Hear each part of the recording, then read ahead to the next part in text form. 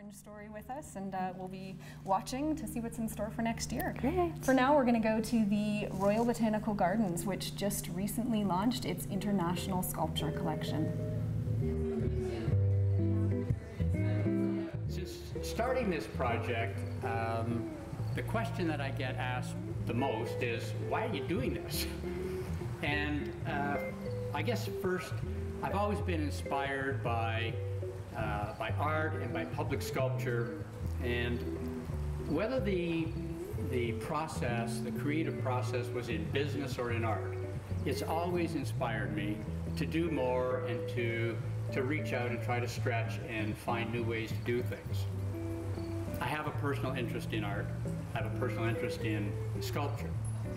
And when traveling to various parts of the world, I've always been inspired by what I've seen, whether it's in the Leo Mole Sculpture Garden in Winnipeg, the fantastic works in Rome and Florence, in the absolutely awe-inspiring works in Barcelona. No matter where you go, New York, Boston, Washington, many places we've been, Puerto Vallarta, public sculpture is always there, and it's always resonated with me. And so I thought, what better way than to bring what I'm passionate about here.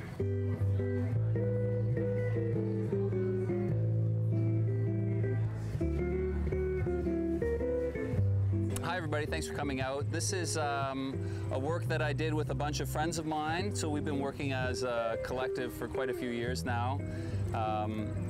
Basically, I've been making stuff with scrap metal. So the steel that you see here is all recycled steel, except for the plates, because the engineers insisted on having structurally sound. And then the aluminum is something I've been working more with lately. We don't actually paint any of the aluminum. We just take whatever colors we can find from the scrapyard and then carve off the paint to reveal the image. And so the image is based on a story that I heard about, I think everybody's heard about, in China, how they lost their bees in a region because of pesticide use and toxins to the environment. And because this one farm in particular that was growing pears that were a traditional product of that area, they did not want to walk away from their farm. And so they came up with this idea that they would act as the bees. They would collect all the pollen, process it, and then very painstakingly take the pollen and dab each one of the blossoms in these fields. Literally millions of blossoms that they would be doing. And for me, this was such a strong story because it not only talks about the importance of the environment and how our actions affect it, but the positive slant was that if we act as stewards and we sort of do things that seem undoable, that there's a real potential to help and play a role. Ladies and gentlemen, can I introduce you to the sculptor and his muse, if I can call her that? I'll let you. I'm also a sculptor. There you go. So it's the husband and wife team, both sculptors, Bob and Joe Wilfong, who've joined us from, well, you've been on the road, but your home base is Washington State. Washington State. Clarkston, Washington. Talk a little bit about how you achieve these colors. Yes, the colors of my artwork are all traditional. Well, they aren't traditional colors, but they're true patinas. You know, what I do with that is I use acids at different temperatures, and it actually forces the bronze to change color. Once we achieve the colorations that we have in the work, then we have to seal them so that they don't continue to oxidize. Otherwise, they become the blue, the browns and the greens and the different colors that you see with standard bronzes. And if they're maintained properly, just washed, occasionally re-lacquered, so you keep them sealed, this will be a permanent coloration of the design. The colors are fantastic. It sure is. Patina is amazing.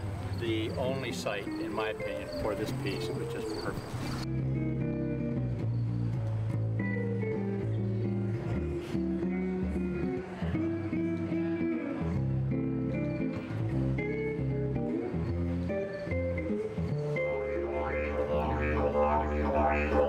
The ancient sounds of the woodwind instrument, the didgeridoo, tend to be associated with Australia, where it originates. But today, didgeridoos are played all over the world, including right here in downtown Dundas, where I'm at the Down to Earth shop, and I'm gonna go learn how to play one. Let's go in. The Down to Earth shop is one of the only places in the area you can get an authentic didgeridoo, an ancient wind instrument that some people think might be one of the oldest instruments in the world.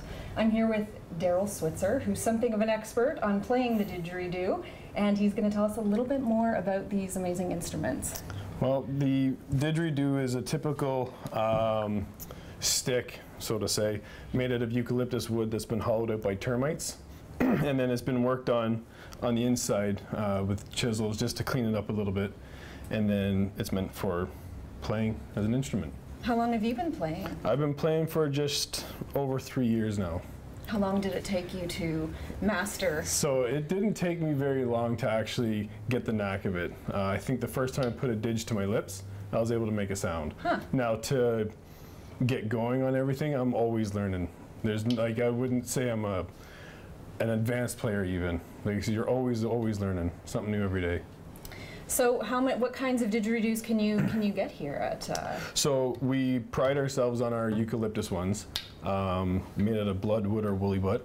I make them myself, and really those are the only two that we'll get in. So the ones I bring in myself, I find from fallen trees and forests. I brought in some yucca stalks, made a couple of didges out of yucca stalks, maple, whatever I get my hands on.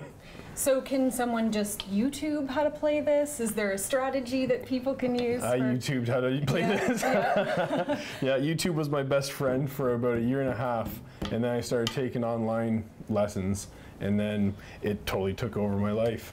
So how often do people come in here looking for information? Or? Funny enough, they come in quite frequently, and we have monthly meetups and workshops on how to play, whether you never played before at all, or if you're an advanced player. Everybody comes just to share information and learn, and it's new faces every time. Cool. Well, I am not terribly musical, but I was never a musician. I'm not a musician by trade, so. Could you show me how to get a sound out of Sure. that? So we'll give you this bad boy here. Okay, it's fairly heavy. So and the eucalyptus didges are they got some weight to them, and they're waxed with beeswax for the mouthpiece. Okay. So that's interesting. So it's just a raw, natural instrument. Cool. So to make the sound, you want to vibrate your lips.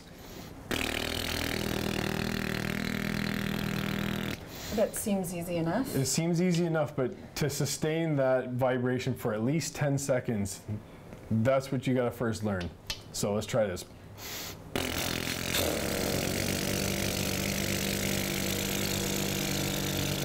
Okay, so in the didge, you ready for this?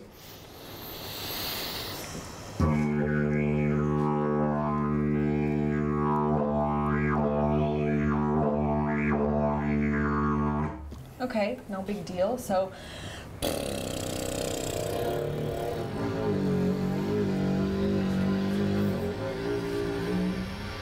it's a little bit tighter of an embouchure, and I think you're going to be a pro. I petered off there a little bit. How do you sustain breath while you're doing this? So that's circle breathing. So you're breathing in while breathing out at the same time, which is physically impossible, so it's just trick breathing. Okay.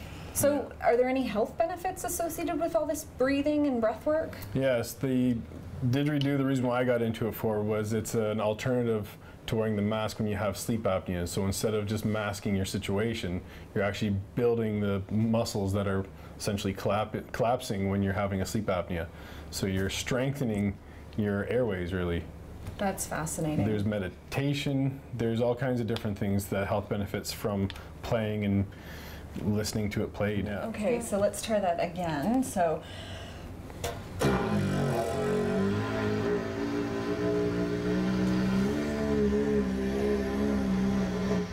start getting at the end there. Somehow I think I'm a ways off from where you are.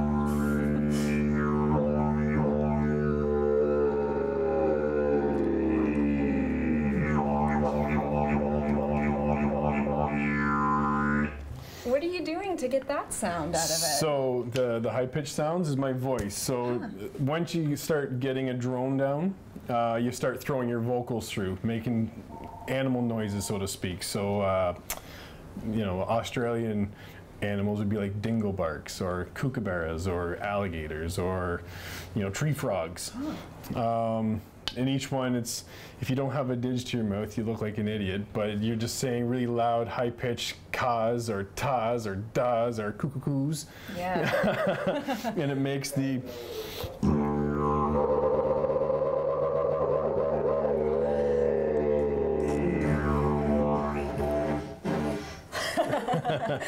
I don't know what kind of an animal that was. a moose in the forest. Well, this has been a fantastic introduction to the didgeridoo. If anyone's interested in learning more about them, come and check out the selection here and the other amazing products in downtown Dundas at the Down to Earth shop. Thanks so much, Daryl. No problem. Thanks for coming in. Thank you.